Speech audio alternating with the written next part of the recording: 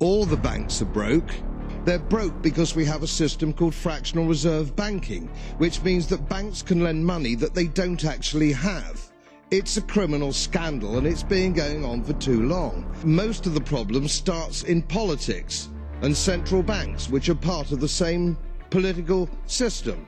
We have counterfeiting, sometimes called quantitative easing, but counterfeiting by any other name. The artificial printing of money, which if any ordinary person did, they'd go to prison for a very long time. And yet governments and central banks do it all the time.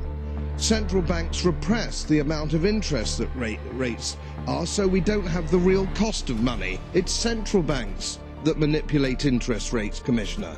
So when banks go broke through their own incompetence and chicanery, the taxpayer picks up the tab. It's theft from the taxpayer.